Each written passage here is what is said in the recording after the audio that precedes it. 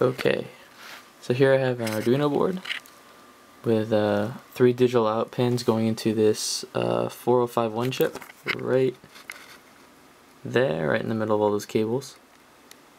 And that chip is actually hooked up to be a demultiplexer, so I have 8 wires out coming out of it powering 8 LEDs.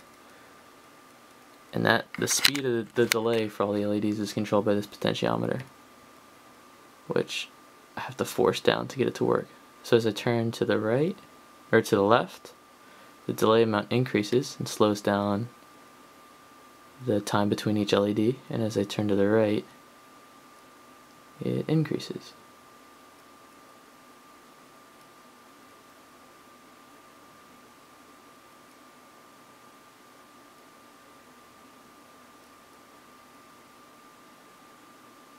So, yeah, there you go.